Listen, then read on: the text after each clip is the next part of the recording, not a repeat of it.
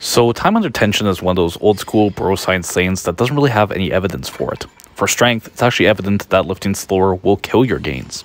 And when it comes to size, going slower doesn't really matter if you're training to the same proximity to failure. Now let's talk more in depth. Now starting with strength. On the concentric, it's been shown that moving as fast as we can versus a deliberately slower rep leads to literally twice the strength gains. On the eccentric, we also get a stronger stretch reflex when we go faster. This includes multiple factors like relaxing the muscles working against our movement, increasing activation of muscles working for our movement, and increased tension in our muscle fascicles. All things that will allow us to lift more weight. A faster eccentric can also save energy, and despite what people say, eccentric contractions do not carry over as well to concentric strength. The contractions themselves are fundamentally different at the levels of the cross bridge. It's better to save a bit of energy for our concentric work. Anybody who has done some tempos knows how hard they can be.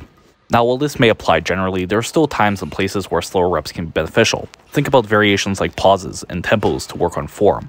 Slower eccentrics can also be useful for lowering tendon stress, which are good if you're dealing with injuries. Now let's talk about hypertrophy. Despite what is said, time under tension also does not affect hypertrophy. What matters is mechanical tension, which time doesn't really affect. What matters is how close the fibers are pushed to failure. Closer to failure, more tension. Eccentrics also don't produce more hypertrophy than concentrics. That being said, they aren't necessarily worse either. You can still do eccentrics if you want to. Like strength, there's a time and place for them. There may be some regional hypertrophy benefits as well. Certain parts of your muscle may grow better from eccentrics, and eccentrics may be harder to recover from initially, but this seems to be something that you can acclimate to.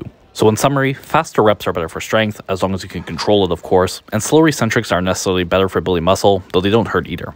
I hope this video helped you understand more about repetition duration. Please like, comment, and subscribe if you haven't already. Thanks for watching.